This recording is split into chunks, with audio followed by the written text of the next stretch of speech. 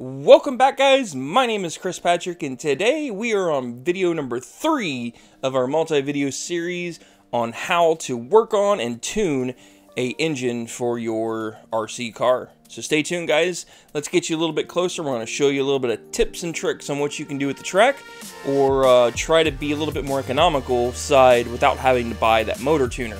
So stay tuned, and let's get tuning, guys.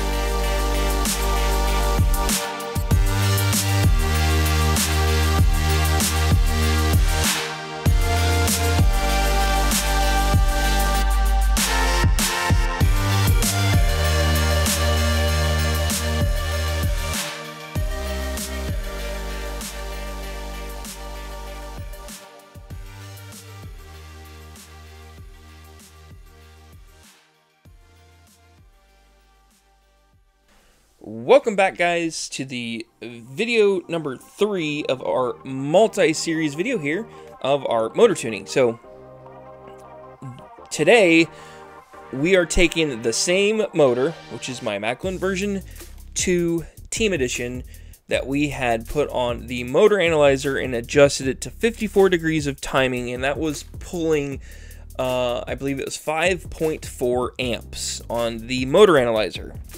So today we are going to do amperage through a volt ohm meter. So this volt ohm meter here came from Harbor Freight, and I believe it's $1.99 or $2.99. It's cheap. And then all you need is a jumper of some sorts with 2 4mm bullets on both ends, and loop your positive leg from your battery to the COM port of your volt ohm meter, and then the 5 ADC port goes to your electronic speed controller over here, and then obviously your motor is connected. You do not want any draw, so there is no spur gear attached over here, so it's free. You're wanting the motor to spin as free as it can be, and you can do everything that we've done with the motor analyzer simply by monitoring the amperage draw coming from the speed controller using a volt ohm meter. So got everything connected. We're gonna go ahead and turn everything on. You're gonna notice I already have a little bit of a reading. So 0.24 is the amperage draw at idle, and at 54 degrees of timing directly off of our motor analyzer. I have not touched anything. We're going to go ahead and give this full throttle, and we're going to find out what the difference is.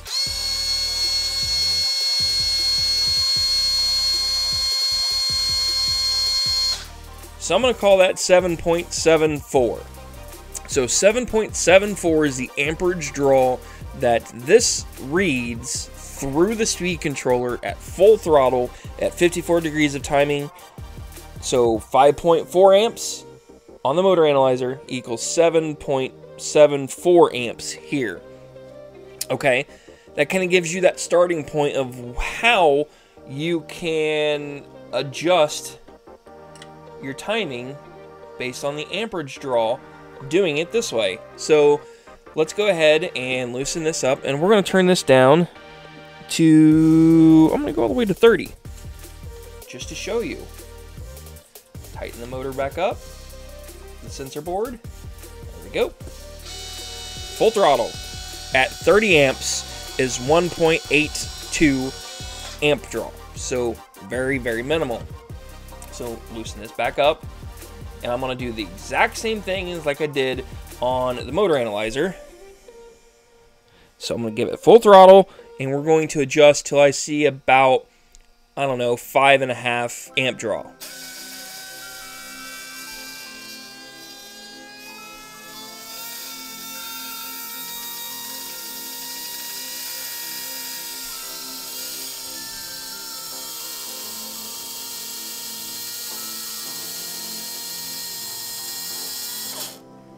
It's right at about 49 degrees of timing.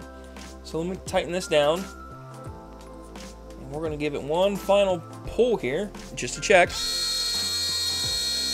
So I was aiming for 5.5, so I'm at 5.3 amps. And that is, I'm going to call it 49 degrees of timing, somewhere right around there. So you see that you can use a very economical device, which is $1.99 at Harbor Freight, volt-o-meter, to do the same thing that a $100 motor analyzer will do if you know how to use it and read it and understand what it's doing.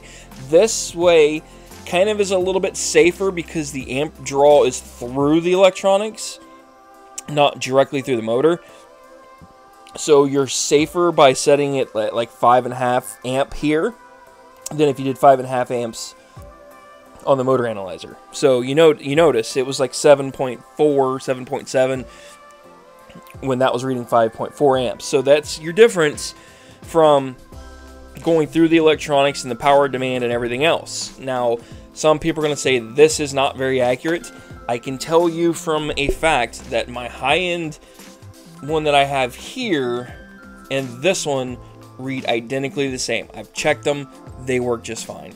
So I keep one of those in my pit bag for this, and to check sometimes some battery voltages. I'll use this little guy for that as well. So with that, we're going to wrap this video up. Thank you guys for watching. I hope you have a wonderful and fantastic day, and don't forget to hit like, comment, and subscribe. And I hope you guys liked my little mini video series on how to tune a motor for your RC car.